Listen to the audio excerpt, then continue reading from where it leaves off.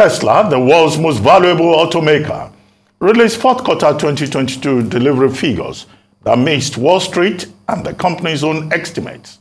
Arise business correspondent Rotus Odiri looked at what this means for stock price and the brand to Tesla's die-hard fans. Here's his report. 2023 has kicked off with a fourth quarter production and sales release from the most valuable automobile company in the world, Tesla. Elon Musk's publicly traded electric vehicle firm on Monday, January the 2nd, released its fourth quarter 2022 production and delivery numbers to eager anticipation. The results were mixed.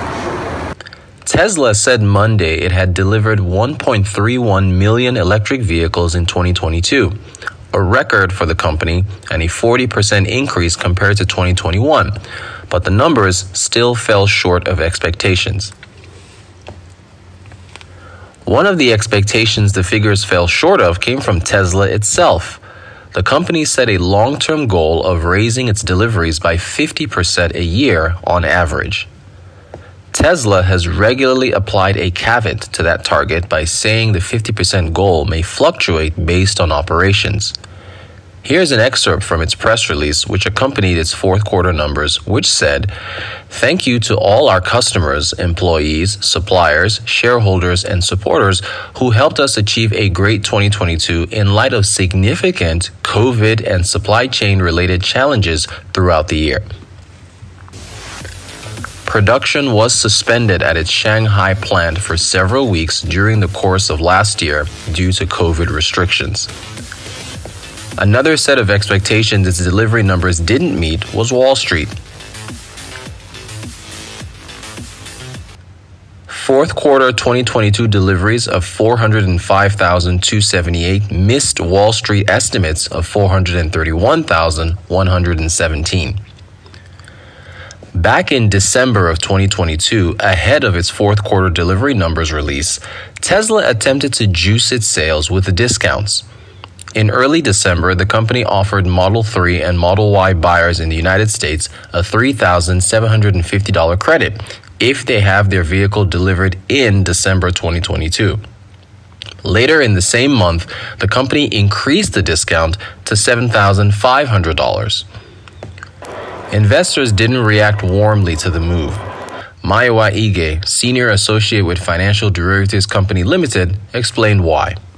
The company offers discounts for a variety of reasons. One, it could be to attract new customers. It could be to build even stronger relationship with your existing clients. It could be to increase your sales volume. It could be to meet sales targets set for the year. Variety of reasons. But for Tesla, in this case, right, there are concerns that, like I said, it has to do with declining demand, right? And so this has actually made investors very wary.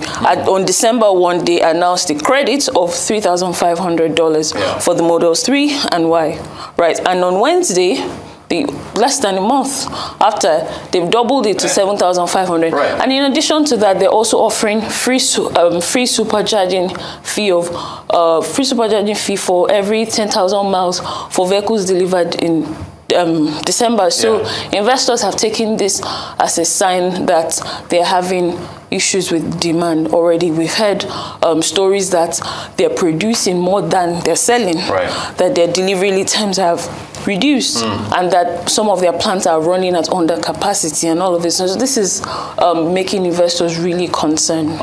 Tesla stock was one of the worst performers in 2022 on the Nasdaq, falling by 65%.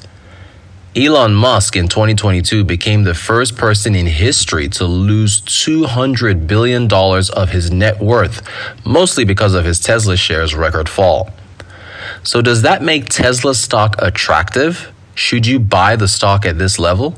FTC's senior associate Mayowa Ige has an answer. So the thing, like with with any stock, there's the general rule, I think, propagated by Warren Buffett, buy the dip. Right. Is the stock price has declined, right? So there's that thought, oh yes, you can buy the dip. But the thing is, you have to be financially savvy, consult a financial advisor to check the fundamentals, technical analysis, fundamental analysis, to know the standing of a company. But then if you're going to buy the dip for Tesla, I would say you should be looking to hold long term. Yeah. Don't expect any immediate returns in the short term. As far as turning the stock price around in 2023, editor-at-large and Yahoo Finance anchor Brian Sozzi has some suggestions. 1.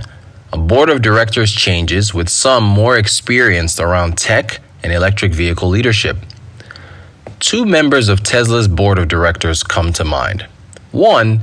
Elon Musk's brother, Kimball Musk, who's a South African restaurateur. 2. James Murdoch, son of media mogul Rupert Murdoch. Neither Kimball nor James have much experience in electric vehicles, leading for some analysts to suggest they should be replaced on the board. 2. Announce a major stock buyback program. Brian Sozzi says this will do a lot for the confidence of the market in Tesla stock, with the added point of the low levels in the stock price. Tesla has almost $20 billion in cash, so they have the firepower, according to Sozzi. 3. More financial metrics and transparency around the margin structure. Brian Sozzi says analysts want more transparency behind what's driving Tesla's gross profit margin and operating margins as the company ramps up production with more gigafactories around the world. For Tesla owners, many of them don't care what the stock price is. The company has a strong, almost cult-like following with different Tesla communities around the world. One of them we just discovered is blackgirlswithteslas.com. Yes, that's right. A community exclusively for black women who own Teslas. They call themselves the Tessie Tribe and sell all types of merchandise on the website, from clothing to bags to phone accessories. Tesla is so popular, we even discovered one in Lagos, Nigeria. Think about that.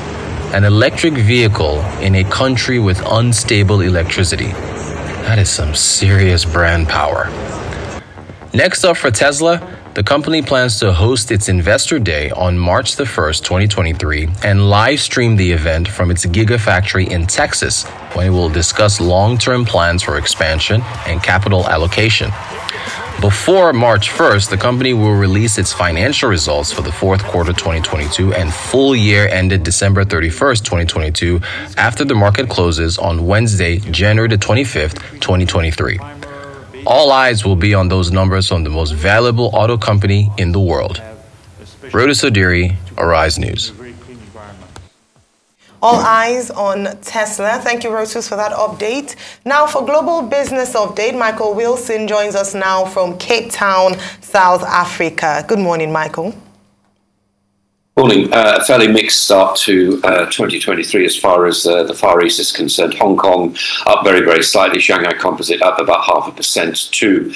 Basically, the PMI figures, the private PMI figures out of China have in fact declined, much as you'd expect factory activity declining because of the COVID lockdown there. However, it is of course emerging from that. How quickly we do not know. The Bank of Japan raising its inflation forecast to about 2%, which takes it sort of into the range of its central bank remit. Singapore, let me take you there, gets the thumbs up from investors, or venture capitalists at least. A lot of the companies there which are involved in high-tech development are at the kind of stage which is attracting a lot of private investment, and that's looking very favourable. As is the GDP of Singapore, the nation state there, which is up 3.8%, which is exceeding its official forecast. We were talking yesterday briefly about Brazil. I can tell you now that Lula, the new president there, Luiz Inácio Lula da Silva, has actually putting a curb not only on gun law and the rest of it, but more importantly, as far as economists are concerned, about privatization. The National Post Office, the national energy company Petrobras, and he's also including is also putting curbs on tax breaks for large companies as well. So privatization is effectively being halted in Brazil, and much more emphasis on public sector spending. As far as the United States is concerned, this is the first trading day today. US futures fell and then rose again. So it's all fairly mixed, really, ahead of the first trading day. You know, the normal kind of things apply to that. People are still worried about inflation. That's seen as a major headwind. We get PMIs today, and today we get first and second quarters of S&P Global's look at the global economy, and of course we get the job openings on Wednesday, and then the real big the real big non-farm payrolls report on Friday, which happens to be the meeting before February the 1st, which is when the FOMC meets to decide on interest rate policy at the beginning of February. You've heard a lot about from Reuters. I just want to reiterate a little bit about Tesla. 1.3 million deliveries in 2022. That was shy of what Wall Street expected.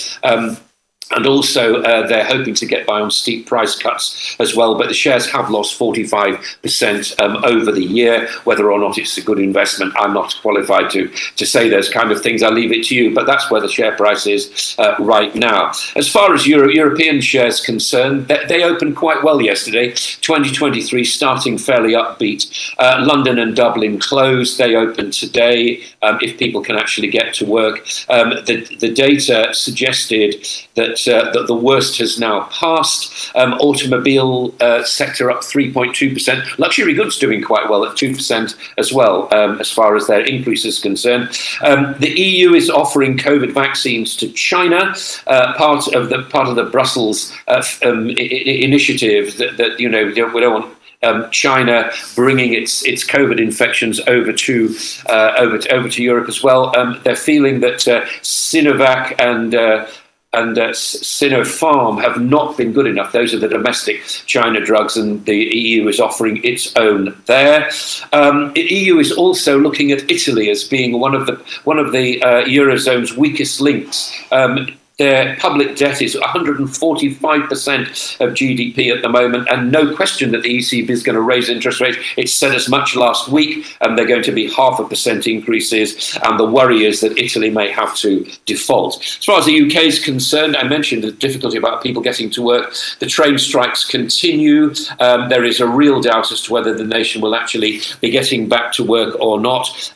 Network Rail, which runs the track and the signals and the rest of it, is saying that about 20% of rail services will actually run, but workers are being told do not travel unless it's absolutely necessary. UK as well, no estimate still for the pandemic employment scheme. This is called Kickstart, and this was applying to young people aged between 16 and 24 who might well have come out of been unemployed during the pandemic. The 163 jobs were actually created, 160,000 jobs were actually created. The expectation there would be 250,000, 250,000. That didn't happen, but nobody knows how much this has actually cost and how many companies actually falsely claimed. And finally, as far as commodities are concerned, oil and gas at pre-war levels right now. There are fears that, the normal kind of things I've been talking about yesterday, basically, whether and when China will rejoin again and start consuming oil again. And the oil market, though, is well below its 55-day moving average. Now, this might sound very technical, but all it is what it says. It's a 55-day moving average, and it's below that right now. Any kind of tightening and the price will rise fairly rapidly, but at the moment, relatively volatile. That's the global view. Thank you so much, Michael. So does that mean there's going to be a glut at some point? And with these benchmarks they're setting for Russia, is it a way to push Russia out, or things are probably going to change if China comes on stream in the new year? Because I saw other predictions that said the prices, could hover around over $89 per barrel this year. I mean, I keep saying in the new year, it's this year.